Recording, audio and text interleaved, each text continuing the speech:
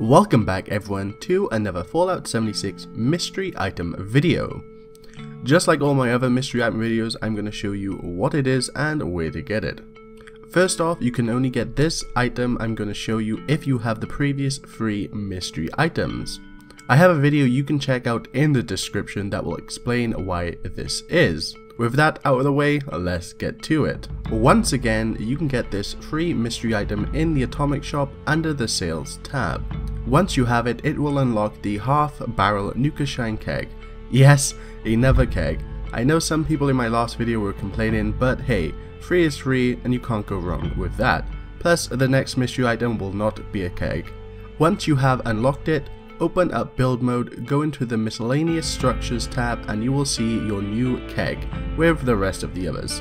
Not much to say then, this will make a fine addition to my collection. And just for a side by side, here are all the kegs together. Well, that's it from me. I hope you're all having a good day. Please remember to like, comment and subscribe, and as always, I'll see you in the next one.